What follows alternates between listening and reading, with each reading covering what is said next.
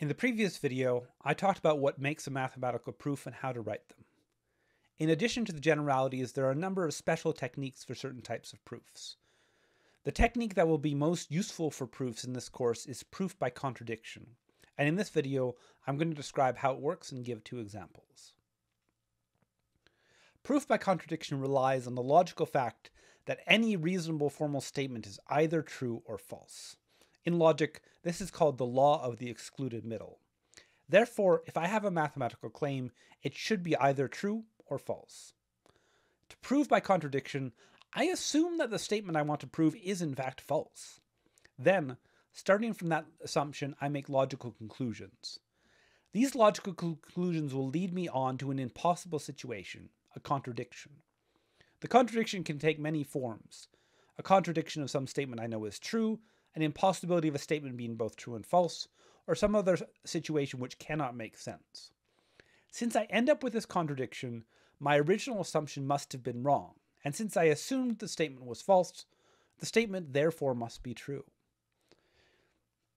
I'll do 2 examples, both of which are classic proof examples. If you've studied anything about proofs elsewhere, there's a good chance you've seen these examples already. First, I'll prove that there are infinitely many prime numbers. Step 1.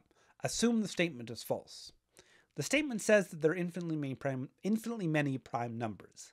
If that is false, there must be only finitely many prime numbers. So my assumption is that there are finitely many prime numbers. Step 2. Work from the assumption to build a contradiction.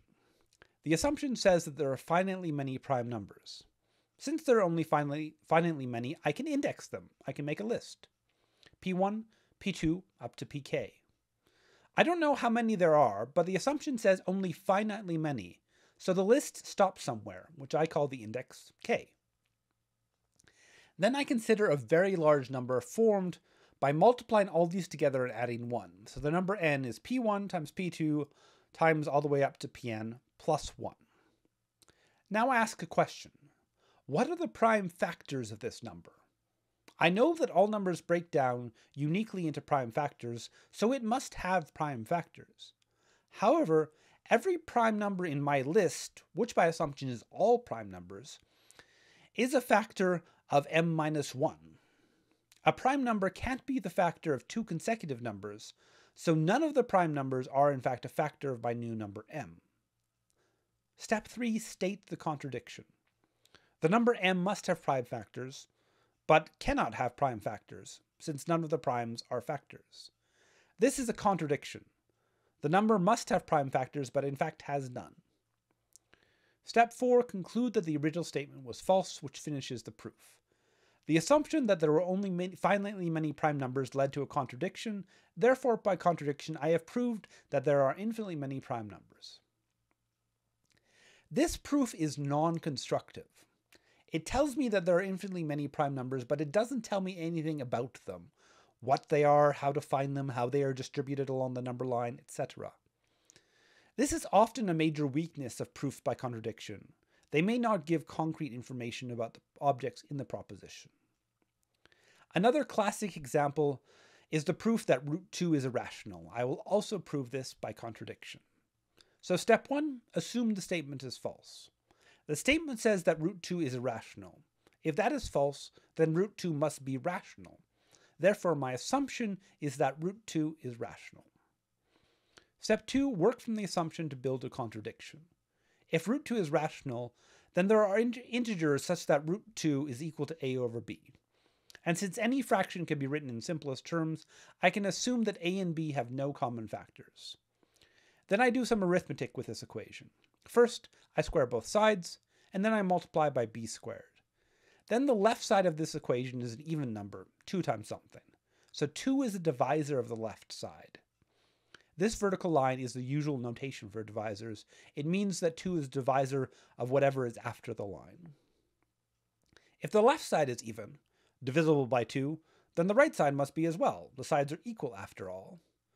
Now if 2 is a factor of a squared, then 2 must be a factor of a. If you square an even number, it's still even, and if you square an odd number, it is still odd. The only way that a squared is even is if a is even. So now I know that a is even. That means that I can write a as 2 times something. That's what even means. So I can write A as 2c for some other whole number c. But then I can put this back in the equation, replacing A with 2c. I do some more algebra, squaring both terms on the right, and then dividing by 2. And now I have a 2 on the right, and I'm going to repeat the argument from the previous slide. 2 divides the right, so the right is even, so the left is even, so 2 divides b squared, so 2 divides b. What I've shown here is that both a and b are even. But I assumed that a and b had no common factors, that the fraction a over b was reduced. This is a contradiction. The assumption that root 2 is rational led to a situation where a and b cannot have a shared factor, but do have a shared factor. Therefore, I conclude the original assumption was false, and I have proved that root 2 is irrational. Proof by contradiction, as I mentioned at the start, relies on the assumption that any well-formed statement in mathematics is either true or false.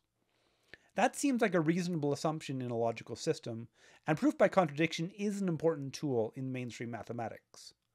However, some versions of mathematics have rejected this assumption. There are some versions of mathematics that do not allow proof by contradiction. These are called intuitionistic or constructivist mathematics.